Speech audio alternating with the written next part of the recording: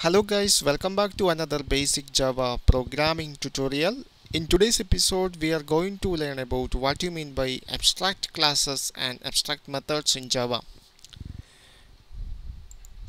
So create a class here, class parent class.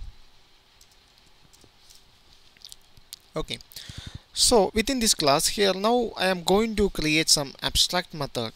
So first you have to use the keyword abstract, and the return type is void, and specify a method name. I specify the method name as method 1, put a semicolon here. So this is an abstract method. Method 1 is an abstract method because the method start with the keyword abstract, and here I put a semicolon. That means an abstract method does not have a body. So this is an example of an abstract method. Now here I am going to define another abstract method, abstract void method 2, and put a semicolon here. This is another abstract method. So we can define an abstract method is a normal Java method that does not have a body. Okay.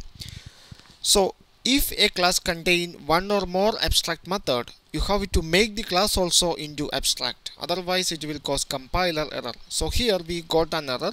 This is because this class is not an abstract class and this class contain two abstract methods. So we have to make this class also into an abstract class. So I change this class into an abstract class. Now the error is gone. Now here I am going to add another class. Name the class as child class.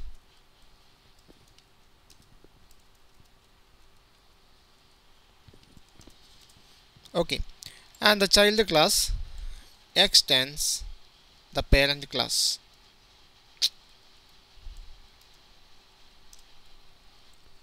Okay, if a class extends an abstract class, the child class must override all the abstract method, otherwise it will cause compiler error.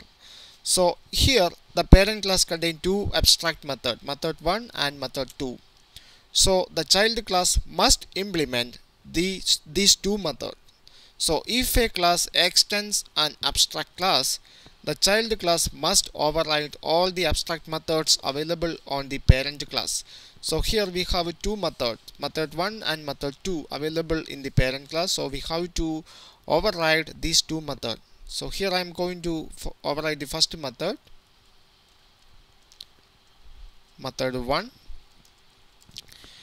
So you can define a body for the abstract method on the child classes. So here I am going to define some body for the first abstract method, method 1. Hello from method 1. Now here again the error is available because we have to override the second abstract method. So we have to override the second method, void method 2. Here I define a definition for the second method, hello from method 2. Okay,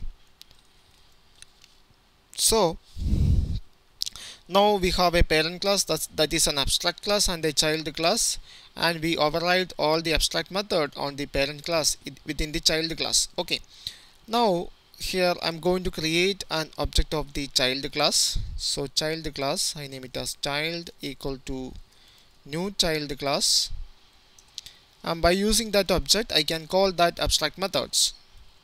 Child dot first method is method 1 and the second method is child dot method 2. Okay, now I run the program. Now here we have the output, hello from method 1 and hello from method 2. Okay.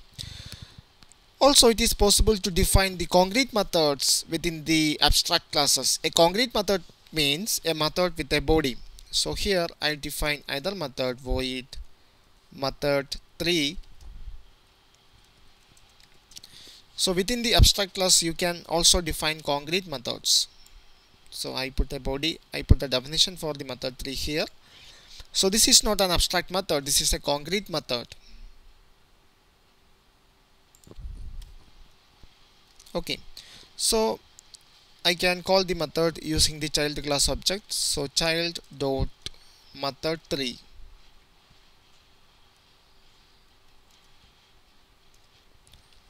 Okay,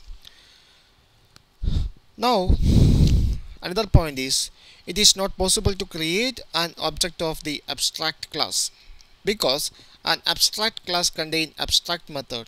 Abstract method means a method without a valid body. That means these methods are not final methods. So creating an object of the abstract class is meaningless. That's why Java does not support create an object of the abstract class. So it is not possible to create an object of abstract class. So here I tried to create an object of the parent class. Parent class is an abstract class. Of course it will cause some compiler error. Parent equal to new parent class.